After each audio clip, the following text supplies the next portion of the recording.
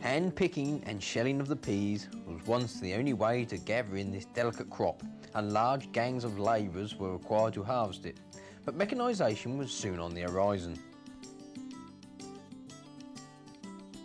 One of the earliest cutting devices was this machine, made by Levertons of Lincolnshire. It consisted of torpedo-shaped separators mounted on the front of a tractor with a cutter bar on the back. The torpedoes lifted and separated the crop ready for the knife. Later developments made use of a wider knife, complete with a combine-type reel, and were made by companies such as Levertons, Hume and McBain. This is a preserved McBain. It's quite early in the morning and the peas are still coming off the field, although this field near Laxfield in Suffolk is not far from completion. All three viners are once again on the go and come down the field in formation. The large lumps of pea haulm are a giveaway to the fact that a viner has paused for some reason while harvesting, leading to a build-up of waste. This is a nice thick crop and is what the pea fields usually look like in a normal season.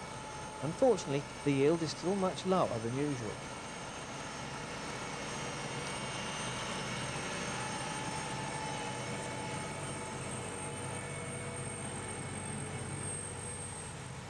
Even though this field has not been finished, it is decided that the peas are not quite full enough and that a move on to another field is necessary.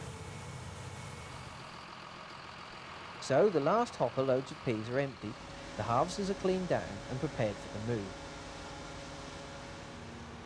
Once everything is ready, the harvesters switch on their headlights, the pickup drives down the road and the viners follow, across the field at first and then on the road. The 979 AT draws up beside us and the repair soon begins. The fault is traced to a burst hydraulic pipe right up on top of the machine near the holding hopper.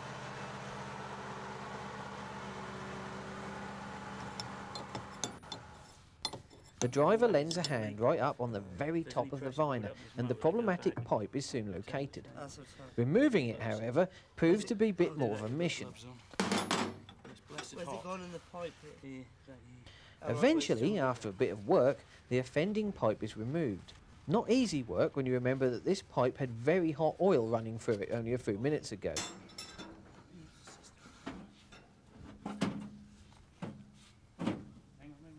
The generator on the front of the mobile workshop is then fired up, and the end of a new replacement pipe is made ready. A coupler has to be fitted so that it will join up with that still on the harvester. This is when having a fully equipped workshop on site really comes into its own. The appropriate parts are located, the pipe measured against the old one to make sure it will fit, and then an electric grinder used to cut it to length.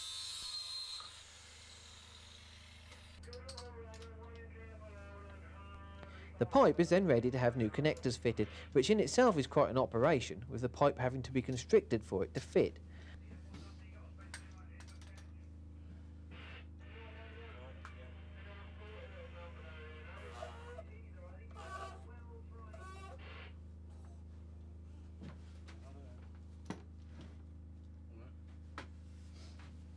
Luckily, the 979 AT driver is only too glad to render assistance, and the job is soon sorted, with both ends of the pipe ready in no time at all.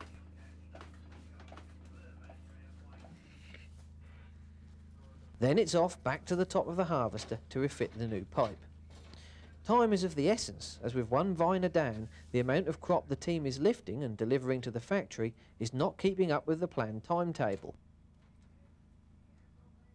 Because of having this type of on-site repair service available, downtime can be kept to a minimum.